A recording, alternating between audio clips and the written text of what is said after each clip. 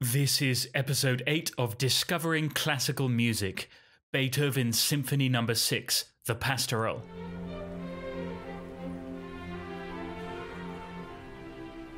And thank you to Shannon for the suggestion. If any of you have suggestions or ideas, you can visit my Patreon page at patreon.com/InsideTheScore. As always, we'll start with some historical background and then we'll look deeper at the music and end with some recommended recordings. So imagine this scenario. It's December 22nd, 1808. You're in Vienna, Austria, and it's cold.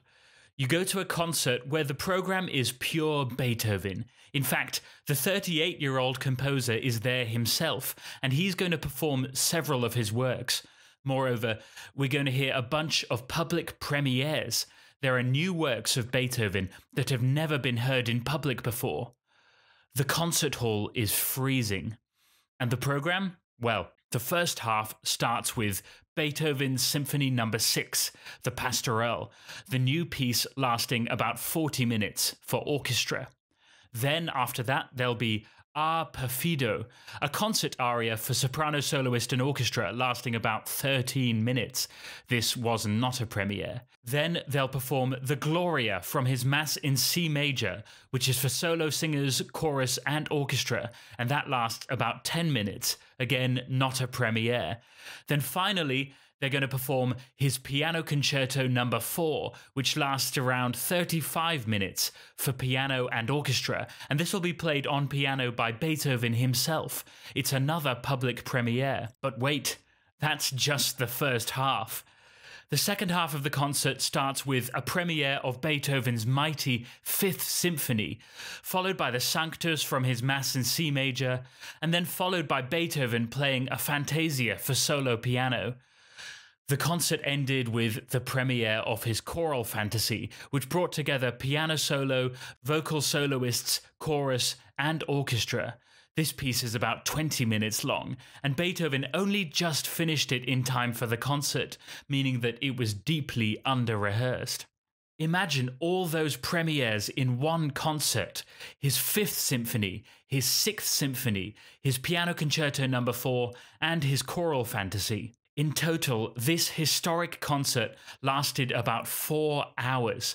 4 hours of sheer, under-rehearsed Beethoven in the freezing cold. One comment from Prince von Lobkowitz reads, "There we sat in the most bitter cold from 6:30 until 10:30, and confirmed for ourselves the maxim that one may easily have too much of a good thing."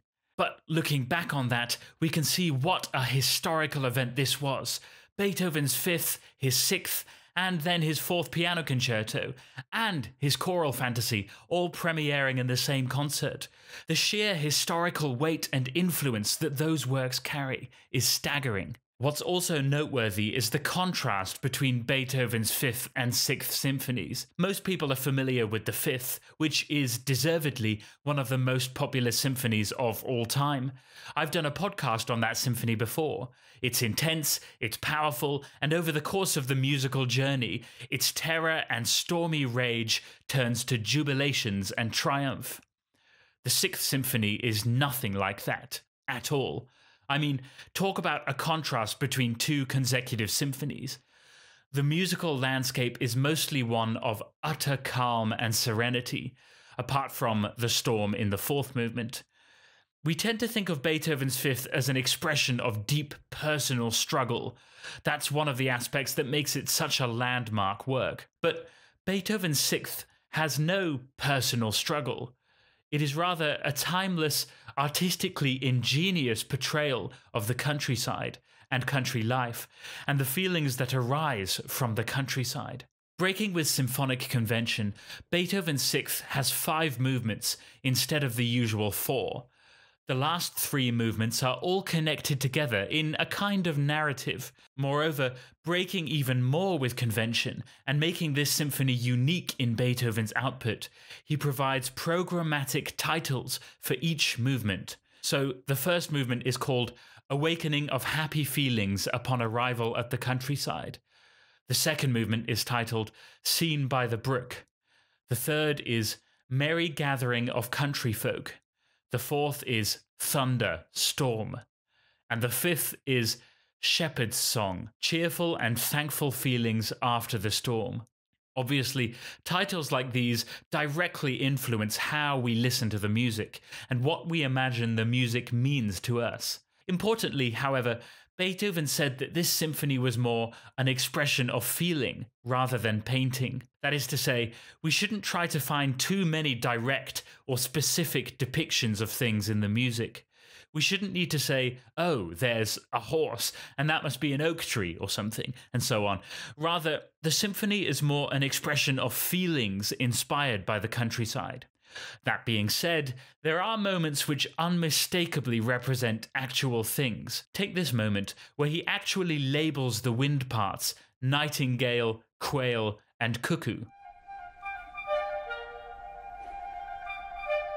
Or this part from the movement Thunder, Storm.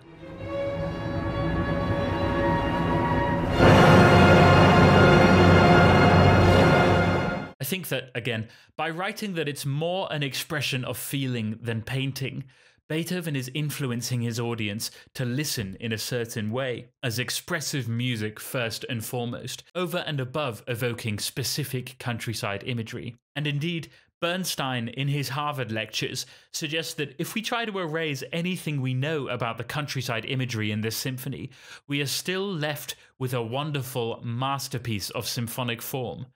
The imagery that comes with it is an added bonus. So before we get into the music, I wanted to mention a fantastic music app that I've been using recently. It's called Encoder. That's Nkoda. It's an app which gives you immediate access to a huge bank of sheet music. I mean, literally tens of thousands of titles from massive publishers like Boosey and Hawkes, Berenreiter, Novello, Chester, and many others.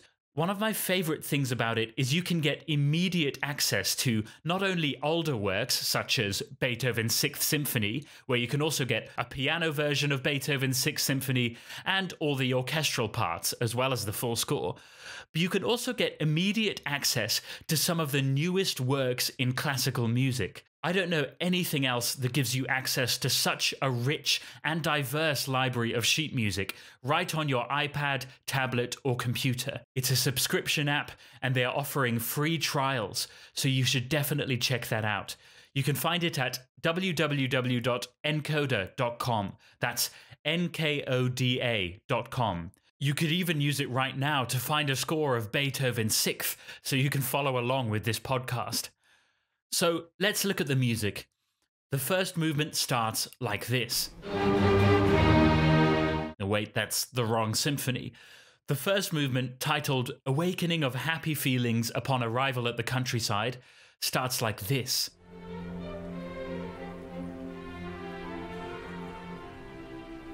Utter calm. Shortly afterwards, we get this.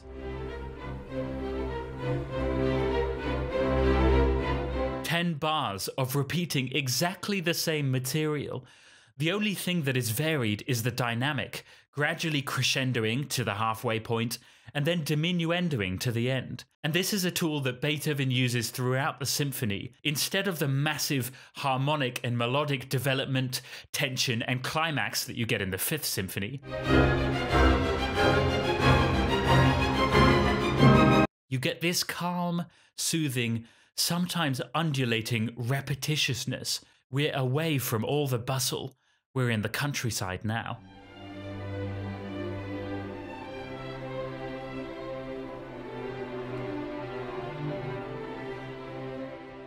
And as I say, the tool he uses for variety is the musical dynamics, moving gradually between loud and soft and loud again, like the opening and closing of a flower.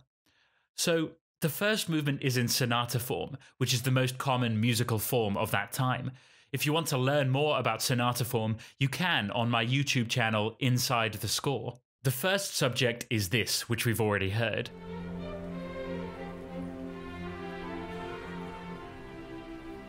And the second subject in the dominant is this material.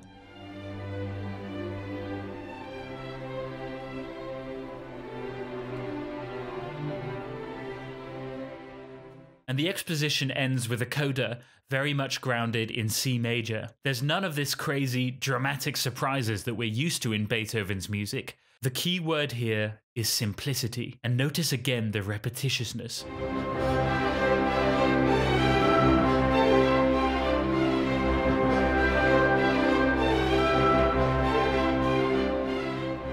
The development starts with this idea. Again, it grows through 12 bars of repetition, but this time it blossoms into a new key, moving from B flat major to D major, which is quite a shift by classical standards.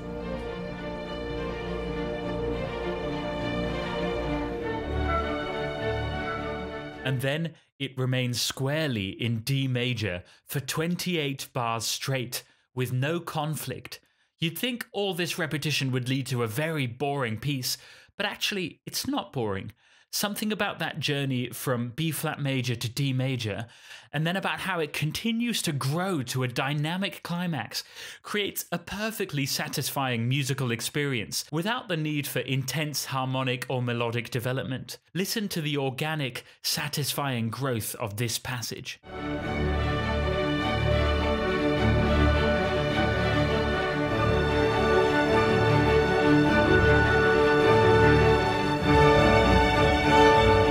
It's so satisfying, in fact, that Beethoven does it a second time, this time 12 bars of G major, followed by 28 bars of E major.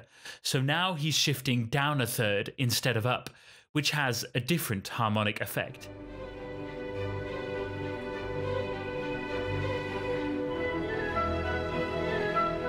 What's really cool is how he gets back to the recapitulation.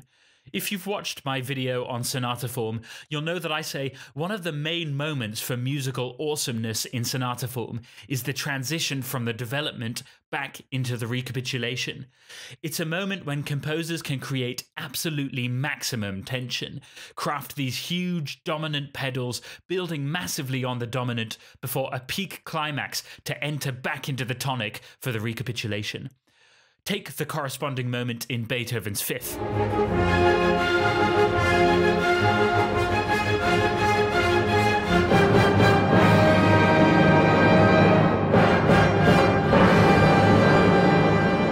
But how does he do it in his Sixth? Well, like this.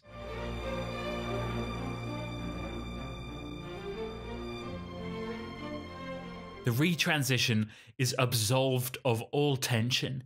In fact, he doesn't even prepare it with a dominant chord. In almost all other sonata form examples, this moment should be marked with a significant 5-1 dominant tonic cadence. But here, it's 4-1. No more tension, only a serene transition back to our home key and home material. And the recapitulation goes along as you'd expect it to, with subtle differences. Like, for example, these 10 bars. When we'd heard them in the exposition, they grew louder to the halfway point and then quieter again. This time, it's the other way round. It grows quieter first and then louder. Beethoven is playing with dynamic variation instead of harmonic and melodic variation. He's toying with different parameters of musical composition. Finally, we reach a coda.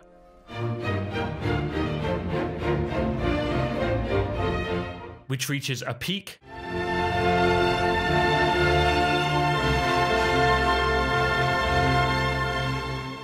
And then fades away.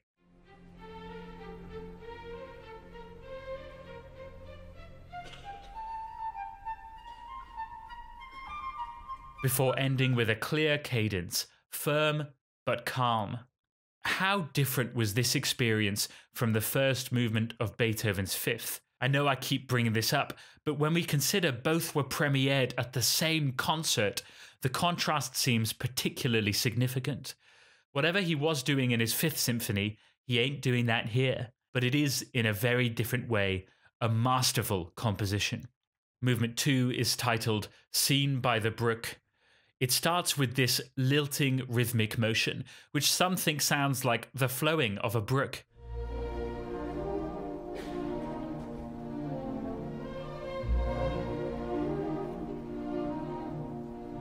And again, it's total serenity, calm, peaceful bliss. The movement could be read as a sonata form, but really, when listening, we can hear how Beethoven introduces a few simple ideas in the first minutes of the piece, and then simply plays with them, varies them, and explores them over the rest of the movement. It's really quite easy to follow. The first section uses this motif, and this closing idea.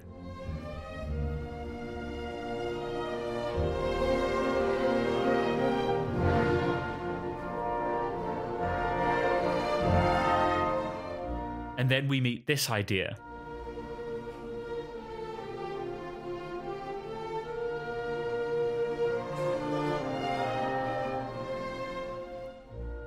As well as this one, which always gets stuck in my head.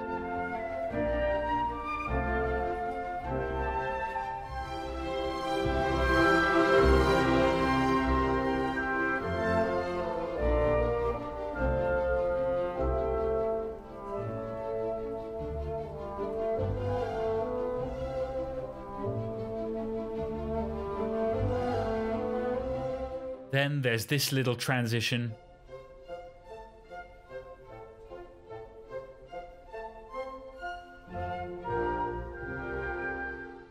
Before we go back to our main first subject theme. And then we hear more of the music we've heard, with new variants and developments and new keys. It's not so hard to follow, and it's really worth listening to. It's a blissfully calm 12 minutes of music, again free of the Germanic tension we normally associate with Beethoven. And then famously, right at the end, the brook stops flowing, and we hear these three birds, which Beethoven marks nightingale, quail, and cuckoo.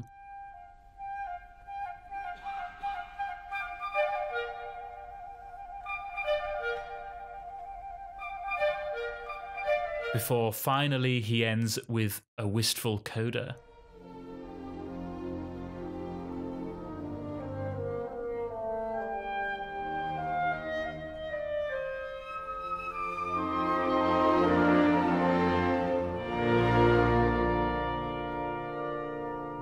The third movement is titled Merry Gathering of the Country Folk.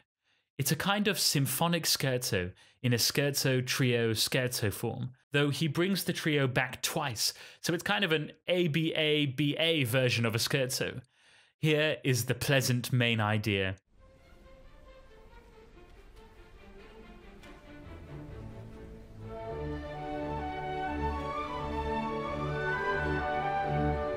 Though Beethoven can't quite hold back, and it takes off a bit. But the music still has a rustic feel to it.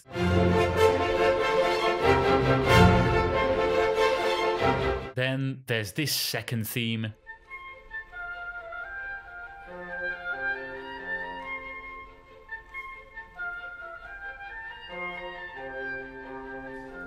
And then we finally move into this particularly rustic trio section, which feels like it could be some kind of country dance.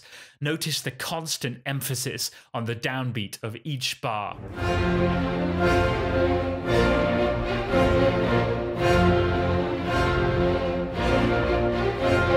Then we get the full scherzo again, then the full trio again, as written. Then, for the last time, the scherzo music comes back, but this time it's curtailed.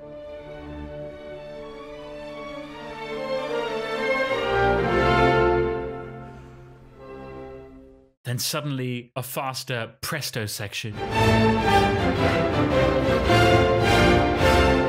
And at the coda, it transitions right into the storm, movement 4, thunder, storm.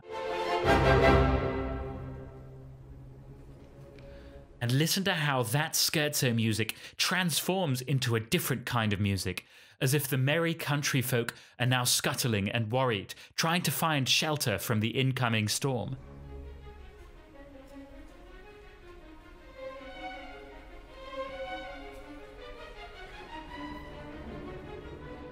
And then it arrives.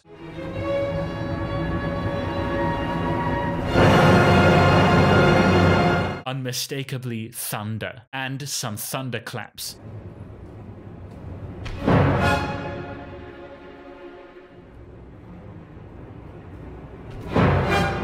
This movement really does stand out as a high point of tension and drama in an otherwise calm symphony. The others have been so cheerful. This movement is actually relatively short. It's just a passing storm, thank goodness, and we can hear as it fades away.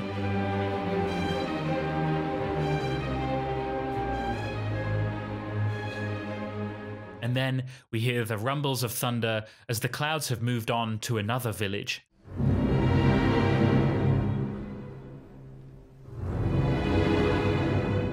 And as the storm passes, we hear this music in the winds.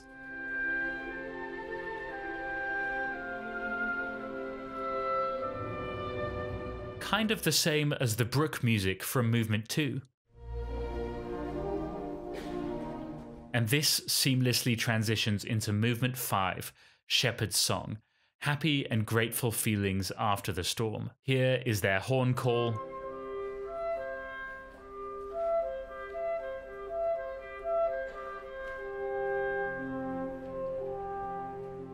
And the first theme, perhaps expressing gratitude, a smile after the storm.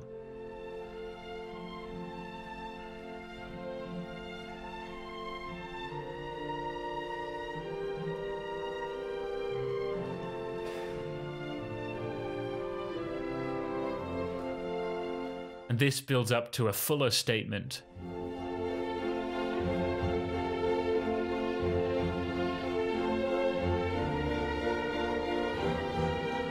You can really sense the joy of the countryside.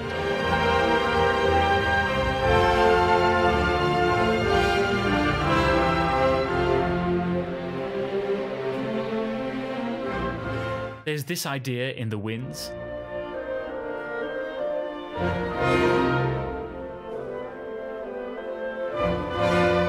Which unfolds.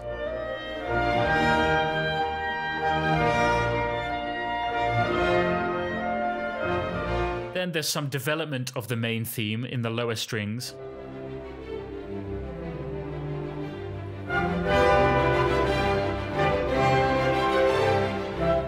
And then we return to a variation on the main theme. First violins playing this flowing figure, while the second violins subtly hide the main theme in their pizzicato plucking.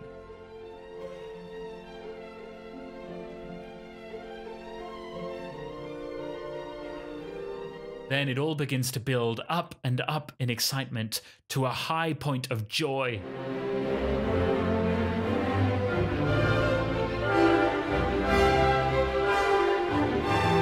And from there, it continues with variations on the ideas Beethoven has introduced, right up to one of these great high points.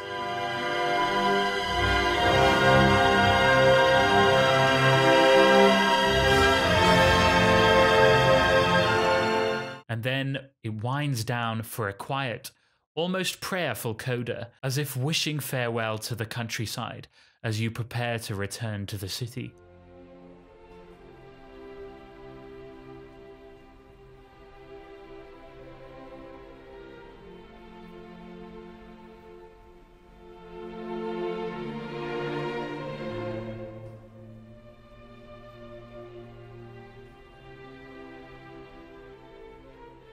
It's just a fantastic and very evocative piece of music, so beautiful, often serene, and it shows a different side to Beethoven, that he's not all fire and storminess, and his evocation of the countryside really does feel timeless and still resonant today. So, for recordings, if you want a filmed performance, I love the Beethoven cycle conducted by Daniel Barenboim and the East-West Divan Orchestra from the 2012 BBC Proms. You can find them on YouTube or you can buy them on DVD. I just think he's had a lifetime with Beethoven and he brings some incredible things out of the music. The orchestra is fantastic too. It's a very large orchestra performance, a tradition inherited from Herbert von Karajan and Furtwängler before him.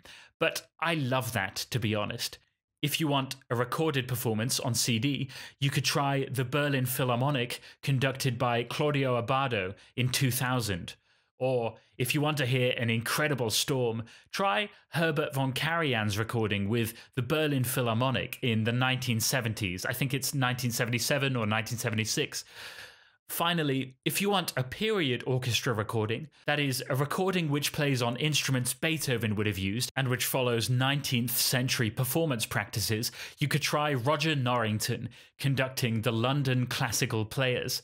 I actually love period instrument recordings. It's a totally different sound, and it brings such a different sense of life and vibrancy to the music than we're used to with modern orchestras, which sound so massive and almost filmic. The thing about period instruments is sometimes you can hear why Beethoven made certain decisions. You can hear, oh, that's how it would have sounded in his time, and now I get it. That's a totally different sound. So anyway, thank you for listening. If you want to help support this channel or buy me a coffee to say thank you, you can visit my Patreon page. It's patreon.com/inside the score. Thanks again to Shannon for the suggestion for this podcast. I do monthly suggestion boxes on Patreon.